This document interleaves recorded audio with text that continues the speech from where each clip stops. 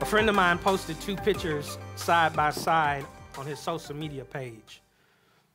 On one side was a picture of his rear driver's side tire. It had gone flat on him.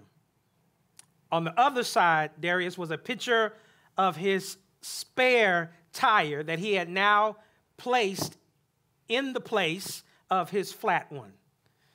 He wrote the following words in his post. Shout out to my dad for teaching us how to solve our own problems. Change my tire in 15 minutes instead of waiting on Mr. Rescue. My father taught me and my siblings how to change a tire as well. And I will venture to say, those of you in the building and those of you watching me online, that someone in your life, mother, father, uncle, aunt, probably taught you the same thing. You know, I'm not sure that at the time that my friend was taught by his dad how to change a tire, if he saw it as being relevant for his life at the time. If you're like me, when my dad taught me first how to change a tire, I didn't think that it was that relevant for my life. Why do I need to learn how to change a flat, Dad? He said, well, son, you never know. One day you may need to know this skill set on how to change your own tire. The truth of the matter is, I don't know what my friend thought about his dad first teaching him that lesson, but I can guarantee you that years later, when he had that flat a couple of weeks ago or a couple of days ago, he appreciated his father teaching him that lesson on how to change his tire. Today's passage is similar to that. You and I may not see the relevance of what Paul is teaching in this text now, but we will come to appreciate it if we ever have a blow up, if we ever have a dispute, if we ever have a grievance against a fellow Christian, particularly within the context of our local church family. This lesson that Paul teaches us will come in handy if we are ever asked, for example, by a brother or sister in the Lord to give our take on a blow up or on a dispute that they have or a grievance that they have with a fellow Christian and how they ought to go about handling it. So don't tune this passage out just because it may not necessarily apply to you in the present, because you never know when a blow up will occur either in your life or in the life of somebody else between another fellow believer. So this is one of those passages where I think you just need to kind of stick this in your back pocket, put it in your purse, put it in your wallet for future reference. In today's passage, I believe Paul gives us three ways on how we ought to deal with civil grievances that we may have with one another. Three ways he gives us on how we ought to deal with civil grievances that exist or may happen with one another. Here's the first way. Christians should not go before non-Christian judges to adjudicate their civil disputes against one another. Christians should not go before non-Christian judges to adjudicate their civil disputes against one another. If you have a Bible still open, it's right there in 1 Corinthians chapter 6, verse 1. Paul says, when one of you has a grievance against another, listen to his question, does he dare go to law before the unrighteous? When you look at this in the original language, Paul actually begins that first verse with saying, dare you do this? Paul is saying the nerve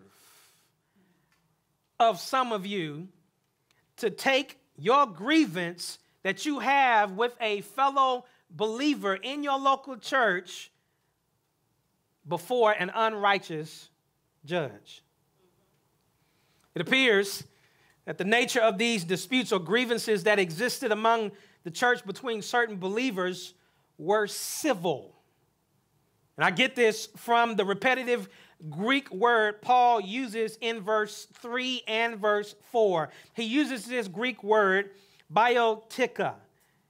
It means ordinary matters or matters pertaining to daily life.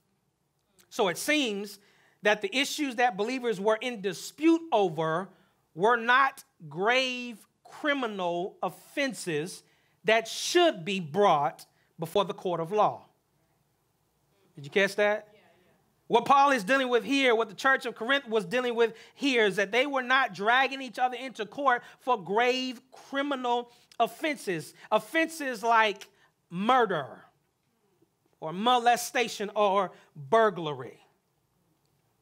Now, Paul doesn't go into detail as it relates to what type of civil disputes were going on among the church at Corinth. Though that be the case, some scholars suggest that it was probably could have been financial in nature due to Paul using the word defraud in verse 7. But obviously, he didn't have to spell it out for them because the Corinthian believers knew exactly the kind of issues he was referring to when he wrote this letter. But for our sake today, civil disputes among us in the 21st century might look like this. A civil dispute between us could look like a disagreement over what you should pay for someone running an errand for you, for example. You have a situation where a brother or sister runs an errand for you. You ask them to go and get a couple of things from the store for you, and because maybe you are not able to do it, maybe you're busy with something, or maybe that's the pandemic that's going on and you don't want to get out of your house, and so you ask a brother or sister, hey, do you mind going to the store for me and picking up a couple of items? And so they go to the store. They decide to go get your groceries, and those groceries total up to $50.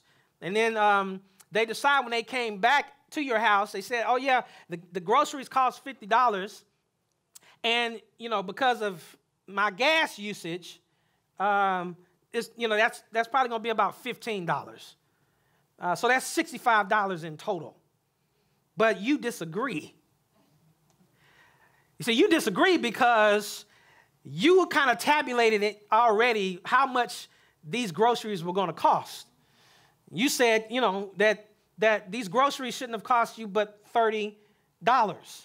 I mean, I sent you to the grocery store to get, like, beef, ground beef. I didn't send you to get Wagyu beef. Who sent you to get Wagyu beef? You could have got 80-20, right? You could I would 80-20, lean and fat. You could have got some unbrand, some store brand, version of some ground beef. But I didn't tell you to buy Wagyu beef. So that, I don't know where you get $50 from, Danny, but that's $30, according to my, computation. That's $30. And where do you get this whole $15 from? Like, where did you go?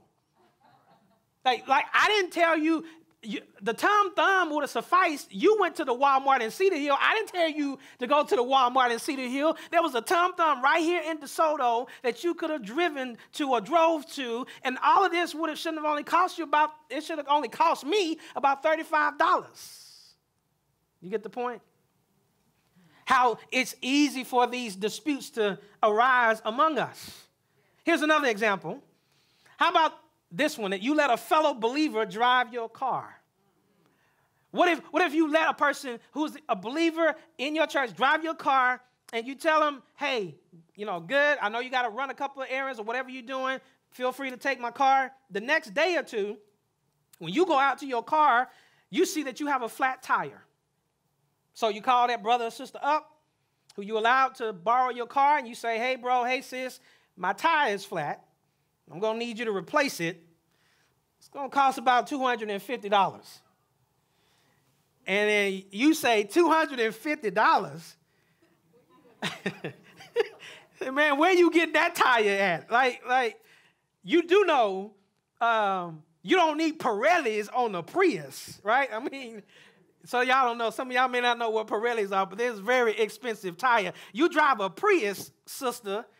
Why are you putting Pirellis? Because that's, that must be a Pirelli because that tire costs entirely too much. And so you say, listen, I don't know if I can afford that.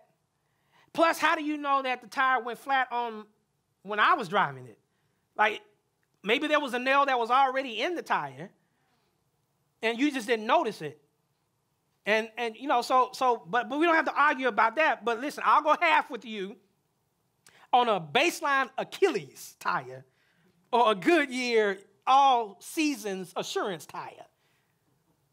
But then y'all can't come to an agreement because now this dispute has arisen among you. Or how about this situation? And again, you have various situations, but I'm giving you examples of what civil disputes might look like among us. What about if you tell a brother or sister in the Lord that you can borrow something from you? They can borrow this from you. So you say to him or her, I'll get it back to you. Or that person says to you, I'll get it back to you as soon as I'm finished with it. And then you say, oh, no, you got it. No worries. Take your time. That was months or years ago. He still has not returned it. So you say one day, hey, you remember that item I let you borrow a while ago? Can I have it? Can I have it back, please? Borrow? Man, what you talking about? Oh, you talking about that book? That curling iron? That those shoes? That wig? I thought you said that was mine. You look at him and say, come on, bro. Come on, sis. You know that's not what I meant. I said that it was okay, you got it. I didn't mean you got it as you can have it. You know what I meant. And they say, well, no, I didn't think that's what you meant, but it's whatever. Yeah, I'll get it back to you. That was months and years ago. Now you have a civil dispute situation on your hands. You get the picture here? Paul says these judges that you are taking your civil matters to, he says the reason why you don't need to take them to them, for one, he says in verse 6, look with me there, at the end of verse 6, he says you are taking them before unbelieving judges. They're unbelievers. These judges do not believe in the person and work of Jesus. They do not believe in the gospel of Jesus. They do not believe in the good news of Jesus, that he came, that he lived a perfect life for us, that he died on the cross for our sins, and that he was raised from the dead so that we might be forgiven by God and brought back into a right relationship with God.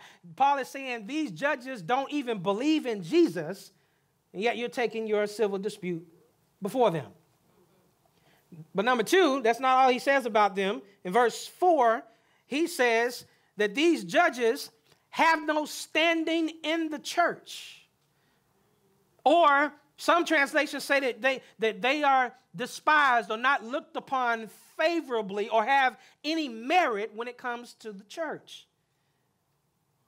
He's saying they're not a part of the church. They're not a part of your church, not a part of any church. They don't have any merit when it comes to the church, Chris. They don't have any standing when it comes to the church, and yet you're going to unbelieving, non-attending, non-members of churches to hear your case and to judge your case. But that's not it. The third thing Paul points out about these judges, about these lawyers, is in verse 9 and 10. He says that these judges have no stake in the kingdom of God. It's right there, verse 9. He says, or do you not know that the unrighteous, did you see that? It connects with the word back in verse 1. He says, you take this before the law, before the unrighteous. He's saying the unrighteous will not inherit the kingdom of God. So you're taking it before these judges who have no eternal inheritance in the kingdom of God. In other words, they have no share in the eternal reign, rule, and realm of the kingdom of God. if they are not citizens of God's kingdom, Paul says, through faith in King Jesus, he says, therefore, why are you recognizing their authority when they don't recognize the authority, the court, the rules of our God? And what makes you think that it's okay for you to seek them out then to handle your disputes when they don't even abide and they don't know God and they don't abide by God's law, his word? But that's not all, he says. He gives a fourth characteristic, Tracy, of these judges. He says, you are taking your civil disputes before, look with me in verse 1, I already showed it to you, unrighteous judges. Now, the reference here is not only to their spiritual state of lostness. It is not only, some scholars believe that this is not only saying, it's not just a synonym for unbeliever, but that unrighteous also has a moral connotation to it. That these judges are not judging and have a reputation of judging unfairly and judging in a way that does not please God. Oftentimes, if you study Corinth and the city of Corinth and the judges and the court system and the legal system of that day, it was known, not in all cases, but it was fairly a well-known proposition that these judges could be bribed and would be bribed to rule in the favor of the one who paid for their judgments. It was known in Corinth for these judges and lawyers to be unrighteous in their judging duties. One author called them gowned vultures. As David Garland writes in his commentary on this passage, Paul expresses disgust that someone in the church had the audacity to take a quarrel with a fellow Christian to be adjudicated by unbelievers who, if they were not outright knaves and scoundrels, were hardly paragons of impartiality and justice.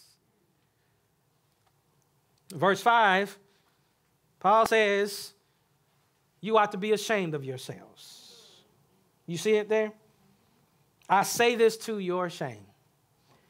Now, I must say, if you're like me and you pay attention to our culture, brothers and sisters, shame is not in vogue. Shame is actually despised in our culture.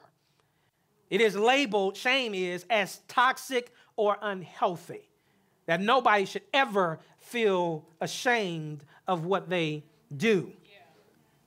But ungodly or godly shame is a good thing. Godly shame brings us to accept the conviction of the Spirit. Godly shame leads us to repent of sin before God. So though shame may not be in vogue in the culture, shame, godly shame that is, not condemnation, but godly shame over what we are doing in terms of sinful activity and sinful behavior is something that all Christians should embrace. You be careful, and I say this as a parenthetical thought. Be careful when you stop feeling shame over ongoing sin in our lives and in your life and in mine. Because that means you are in a bad spiritual condition when you don't feel convicted, when you don't feel any shame related to what you are doing, when what you are doing goes against the clear directives of the Word of God.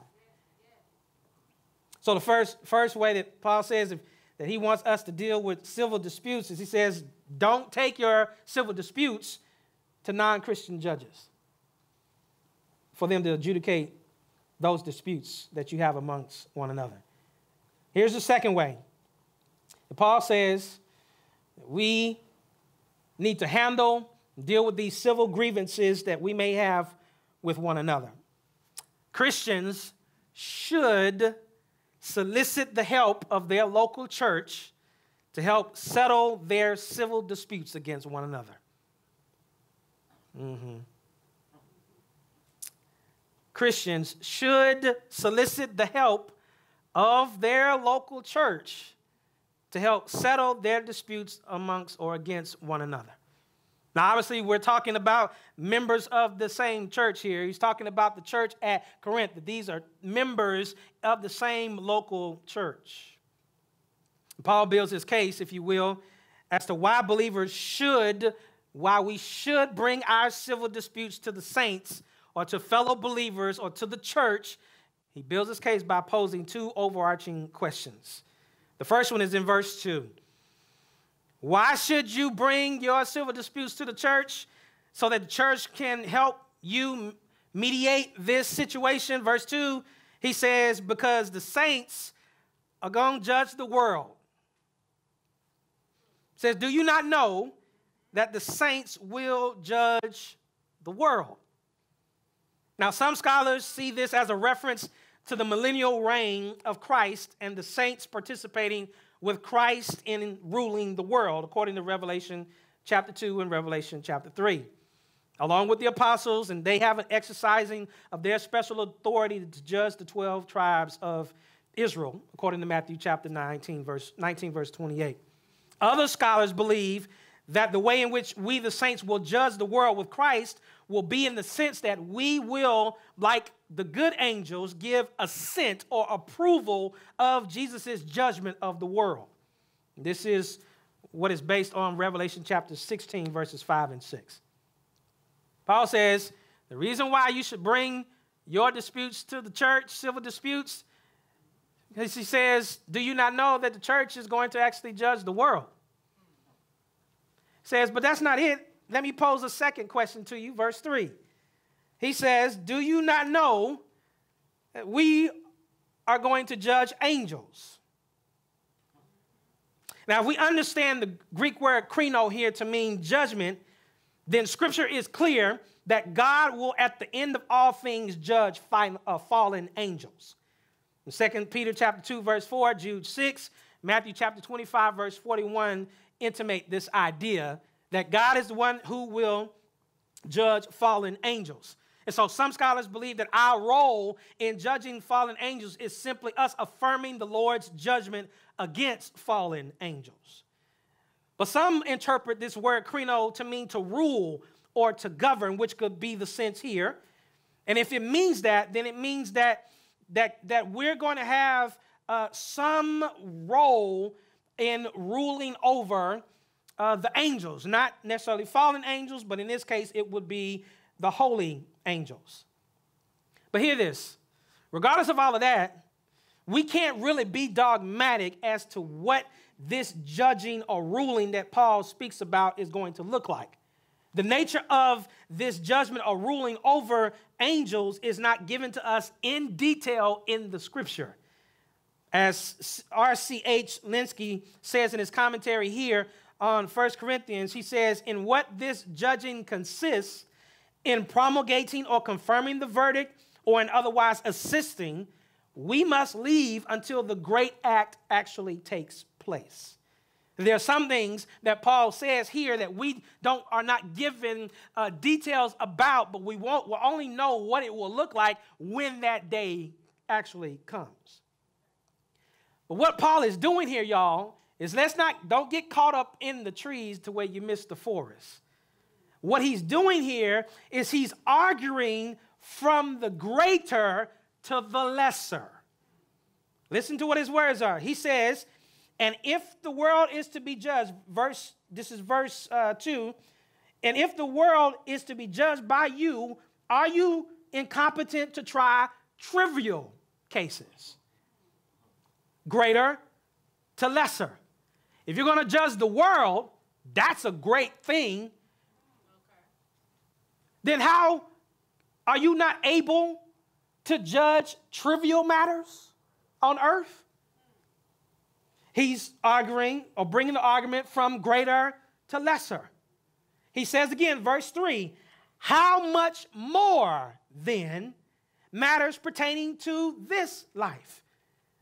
So if you have such cases, he says, He says, verse 3, do you not know that we are to judge angels? How much more then matters pertaining to this life? Do you see? He is moving the argument from greater to lesser. He's saying you're going to be given this significant role of judging the world and angels with Christ over here. And if you're going to be given that responsibility and that honor of ruling with Christ and reigning with Christ over the world and over fallen angels, then can't you handle these civil disputes that's going on amongst y'all? Do you get Paul's point here? David Garland is again helpful here. He writes, the argument, Tim, moves from the greater to the lesser. If we are destined, he says, if they are destined to be participants in the celestial judgment of the world and of the angels, they, that is the church, ought to be able to handle mundane matters of far less consequence. Paul continues. Verse 5, look there with me. Can it be, he says, that there is no one among you wise enough to settle a dispute between brothers? I mean, after all, y'all have been boasting about how wise y'all are as a church, about how spiritual y'all are as a church, about how gifted you are as a church, about how spiritually skilled you are as a church. If you're so wise, is there not one of y'all, at least one of you in the church, that can help settle this issue between believers? Says there should be at least one who can arbitrate, who can mediate this issue. So Paul says, listen, you ought to bring your civil disputes to the church because the church has a greater role that we will play in eternity with Christ, and we should be able to handle these civil matters that occasionally occur among us. You shouldn't have to go to a judge to handle this issue about who borrowed what from who. You shouldn't have to go to a judge, an unrighteous judge, to come to an agreement on how you're going to take care of this flat tire. Are y'all tracking what Paul is? These are civil small disputes. Why are you going to sue one another when this should be taken care of amongst the church? I wish we would take Paul's Holy Spirit inspired directives here. And maybe we wouldn't have so many litigation stuff going on amongst the church.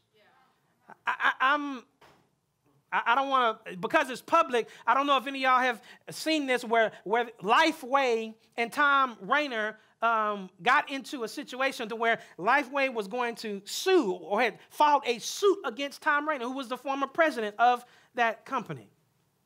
And thanks be to God that they came together and Tom Rayner came together back with the trustees of Lifeway to get that issue handled outside of court.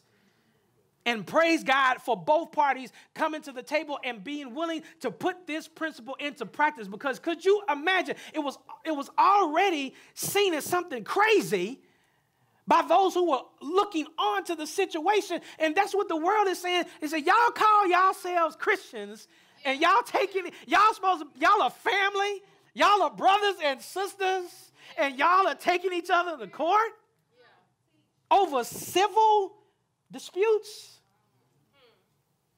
Paul says, bring that stuff to the church.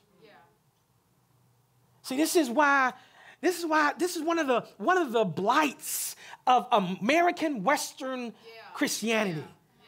For some of us, we become so individualized, so compartmentalized, so privatized that we do not see the blessing and the benefit of God's community. And we're supposed to be in community together, not just to give each other high fives and to smile at each other and to say, ain't God good? But the church is there in part so that when we have issues like this, the church can get involved to keep us from going to secular courts.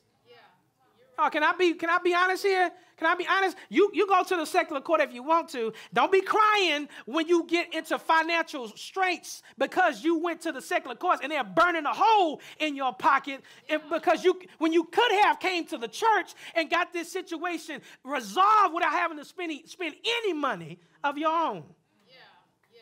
Y'all don't want to talk to me. It's okay. It's okay. We go to courts and you complaining about lawyer fees and court fees and filing fees and all this stuff. And that's not the major reason, but that's a practical reason as to why you need to come to the church. There are secondary benefits to us following God's instructions on bringing things to the church. You can take stuff to the secular court if you want to. And then going to be praying to the God who instructed you, talking about, God, I got these lawyer fees and I got this legal debt. Help me get out of debt. And God's like, you wouldn't have gotten into debt if you would have done it the way I told you to do it. Now, I'll give you grace and I'll help you pay it off. I'll provide for you to pay it off. But don't do that. Brothers and sisters, that's what we are called to do. There should be enough of us wise and mature in this body of believers that we ought to be able to handle civil disputes that arise among us. Can I tell you, that's the reason why I need to move, but that's the reason why it's a dangerous thing to try to deal with a Christian that's not connected to a local church. Come on now. This ain't in my notes. I'm just saying. It's a dangerous thing to deal with a Christian who's a vagabond Christian, who's not submitted to any authority, not submitted to any elders, not submitted to any local church community. Because if you dealing with them and you have a civil dispute with them, and they are immature and they are not growing in Jesus, it's going to get real ugly.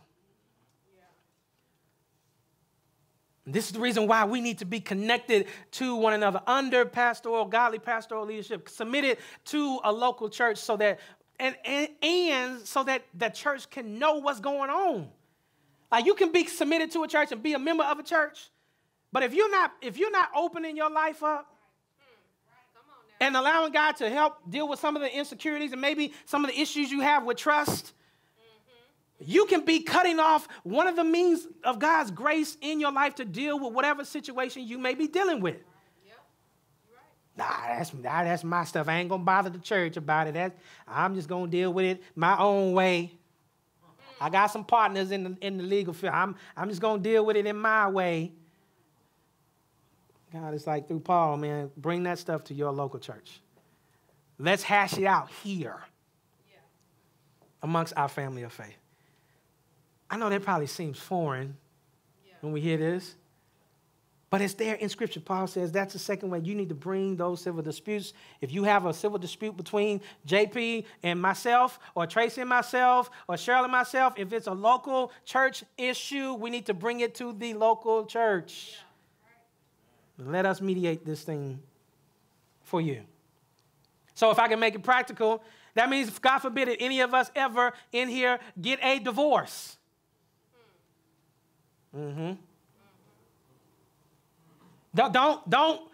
Don't run to the secular courts to try to let them deal with child support and all that kind of stuff. I know there's a place for that, but bring that to the church. If you both are part of this church, let us try to help mediate that so it alleviates you having to sit through all of that. And sometimes that stuff, a lot of times, gets really bad. Again, just a practical point, it'll save you some money.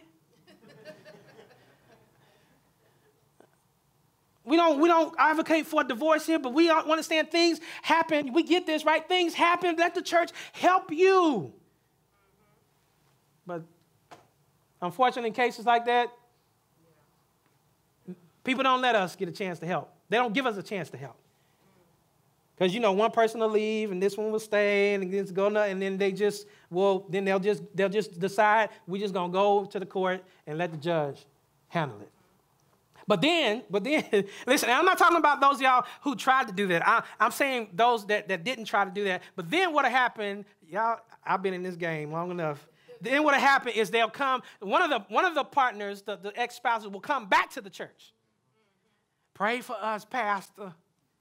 Pray for us, church, because we in this embattled. We are embattled in this raging war in the court. And a part of us sometimes, because we love you, sometimes it's like, why didn't you give us the chance? Yeah. That maybe it wouldn't have gotten to that point. Yeah. If you were giving the church a chance, if y'all would have both humbled yourself and came under the care of your church and came under the care of your pastors or elders or leaders, we could have probably helped you, and more than likely could have helped you through this in an amicable fashion. So here's the third and final way on how we should deal with civil grievances that may arise among us. Paul says Christians, y'all, hear it. Christians should not seek, listen to the wording, Christians should not seek litigation over civil disputes against one another.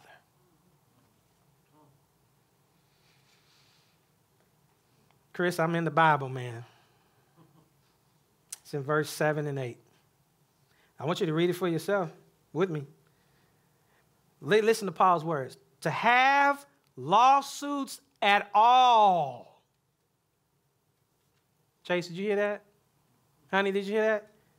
To have lawsuits at all with one another is already a defeat for you. You see where I get the point? Paul is saying Christians should not seek litigation over civil disputes against one another. Paul is saying, listen, to have disputes or have lawsuits at all, it is already a spiritual defeat for you. You have already lost at the point of filing a lawsuit against one another, even before taking the issue to court and a verdict is rendered. It's right. You read it for yourself. Paul says to have lawsuits at all with one another is already a defeat. In other words, the implication is it should not have happened at all. Brother or sister, you may win in court, but you have already lost before Christ.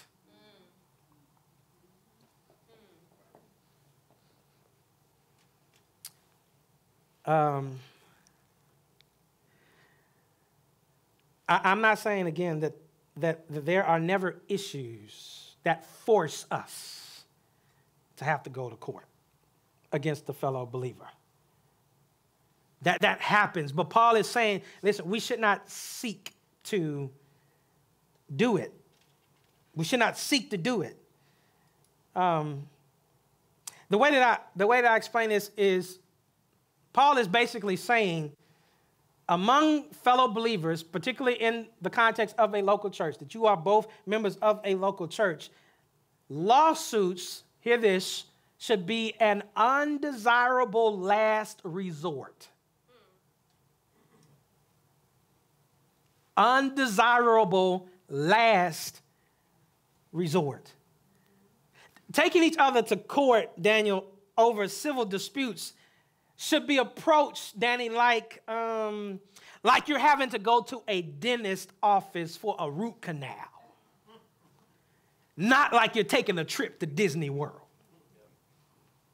You get it's not like you should have joy and glee. Oh, we're going to see Mickey Mouse. We're going to see Minnie. Oh, I'm about to get paid. I'm about to get the Benjamins. I'm about to sue his tail off, her tail off.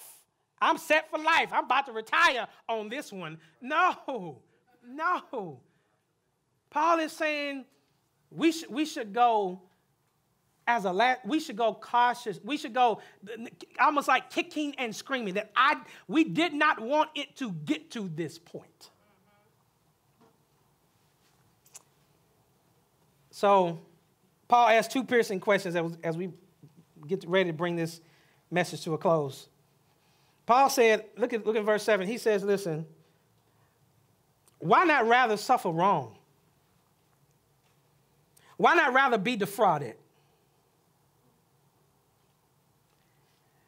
He said, why For those of you that are, because in this case, a lot of times the person that would take the believer to court was oftentimes the one who was more rich and powerful.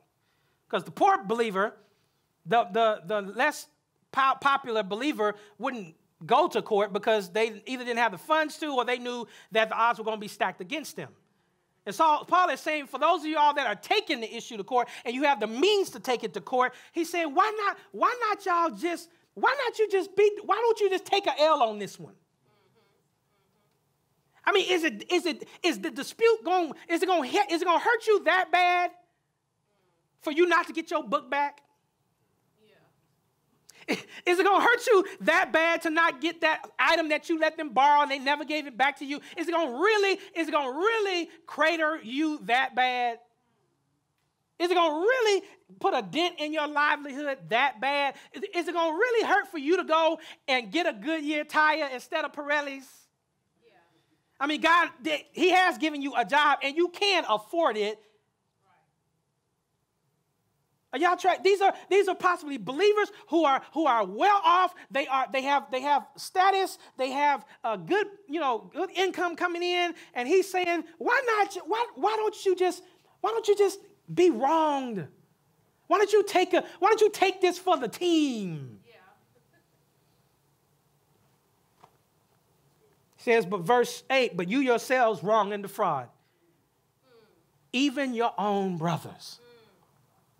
You know what this is going to do to your brother or sister if you take them into court. You know that they don't have the means to go into court to deal with this in court. Or you know what it's going to look like that if you put this case before the court, that you're going to have to put their character out on display before unrighteous people. That it's a contest when you go into the court. And you're going to have to put your opponent down. You're going to have to paint your opponent in the worst possible light to win this case. Why are you doing this to your family member? Why are you doing this to your brother or sister in Christ? Why would you want to subject your brother or sister to that? Are you not thinking? This is Paul. He is upset. He is like, are you not thinking what you are doing when you bring this issue before the court? Why not take an L for the sake of your brother? Is it going to hurt you that bad? Yes, it may hurt your ego. Yes, it may hurt your pocketbook a little bit, but you'll recover. Yeah. But maybe they won't. Maybe they will drop out of the church. You don't know what this may do to their devotion to Jesus. It may cause them to turn away from the church for decades upon decades upon decades because you took some small matter that could have been handled by the church to a secular judge, an unrighteous, unsaved judge. Did you not think that, you may have the means, but they may not have the means to take care of all the costs that's going to come along with this? Not even talking about how their reputation is going to be dragged in the mud, their character is going to be questioned. You don't know what this is going to even do to their career. It may follow them in many ways that you haven't even thought about. Paul says, "What? Why not just take an L?" You know what Paul is saying? He's saying we should exhaust every possible means to settle civil disputes among the church by the church. The court should be the last place that we have to go to get things settled and resolved. Exactly. We need to have a higher view of the church and the church's place in our lives as individual believers. Paul closes with this. Before I get to verse 9 through 11 to close out the sermon, Paul doesn't say this, but it's in the context of the passages and the chapters we've read. Paul's concern here, you can only imagine that his concern, one of his major concerns is that suing each other, taking each other to court negatively affects our witness for Jesus. Like listen, follow me. it doesn't show forth the glorious reconciling work of Jesus, that he has reconciled us back to God and to one another, when we choose not to reconcile with one another in the context of the local church. Man, it takes two to reconcile. I understand that. So I'm not blaming or condemning those of you that have tried, but it went another way. That's not on you. But when we can, we ought to, in the local church, both parties need to come together to try to reconcile this thing. Because if you take it to secular courts and it gets out there, it's going to be a black eye on your witness for Jesus. You'll call yourself Christians, and some non-Christians be like, I would never take my family member, a person that I consider to be a brother or sister, into court. You know, there used to be, there's some case, y'all know, I didn't grow up in the suburbs. My wife makes fun of me because she don't think there's no hoods in Austin, Texas, like there are in New York, but there are hoods in Austin, Texas, and she knows that.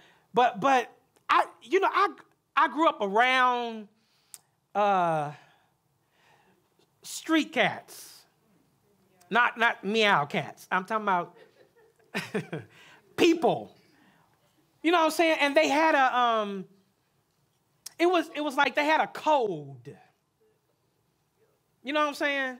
They had a code that you just didn't do certain things with your own. You didn't do certain things against your own.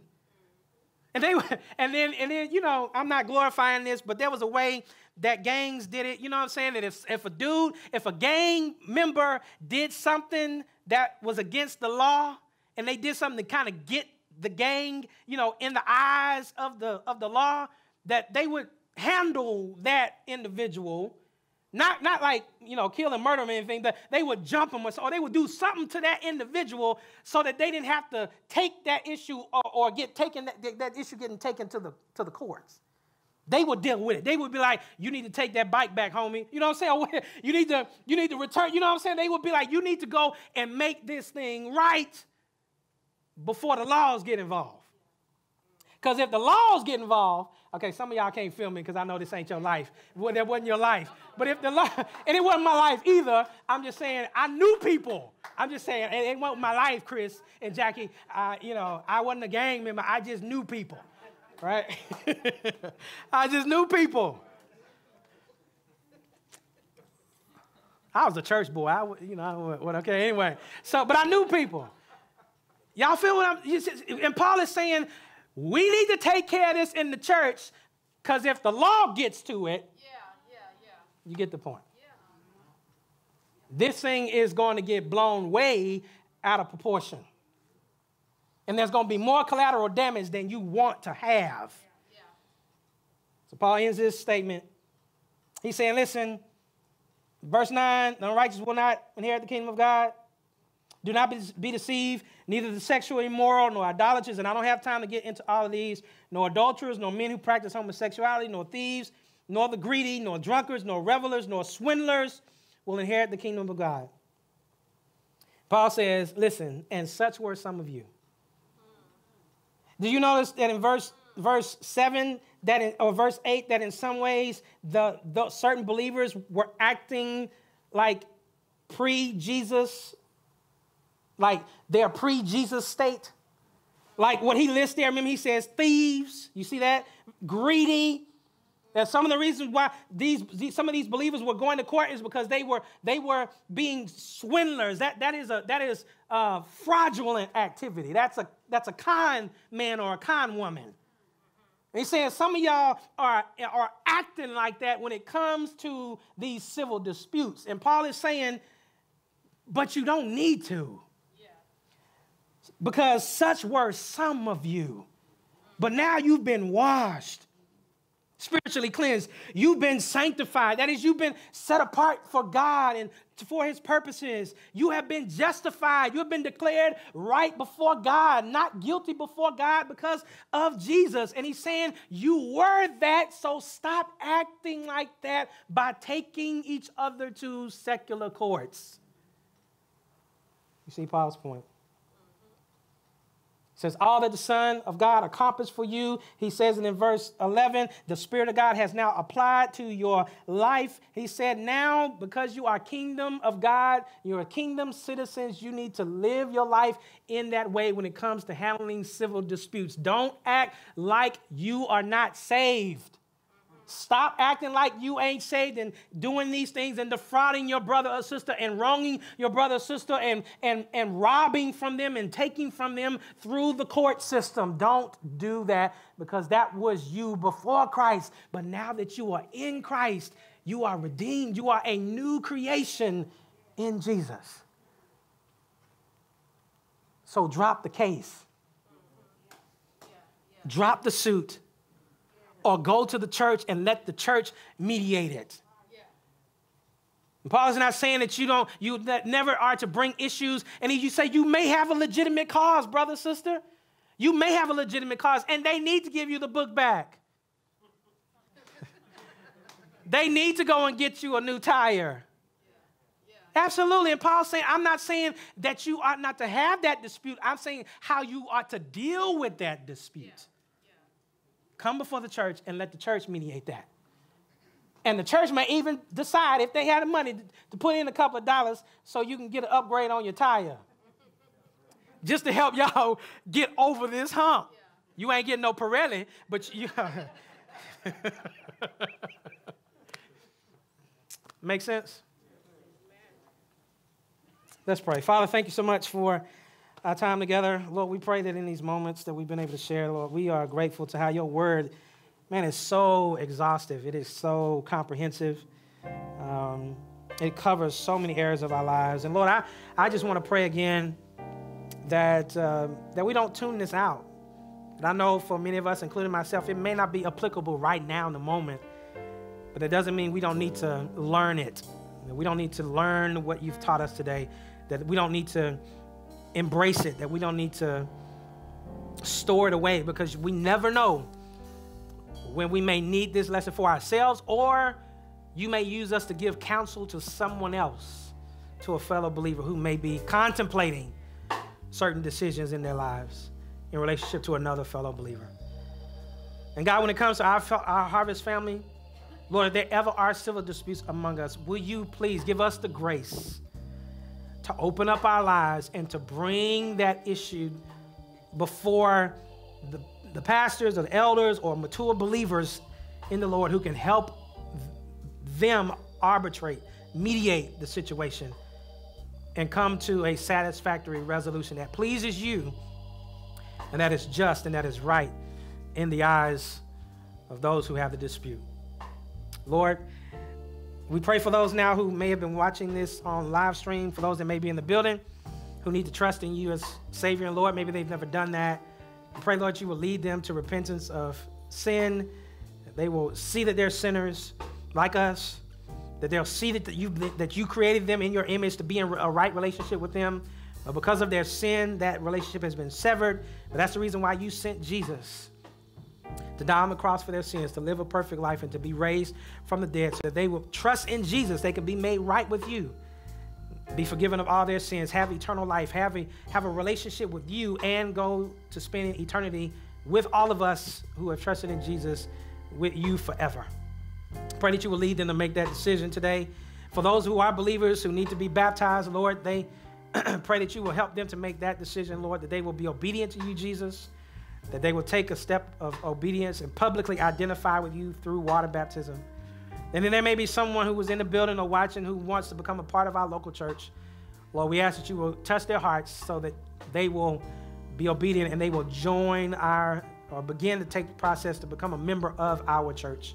We would love to be their church family, to be able to walk with them through this life together in honor of you and in Christ's name. We pray all these things in Jesus' name. Pray you will bless our giving. In Jesus' name we pray. Amen.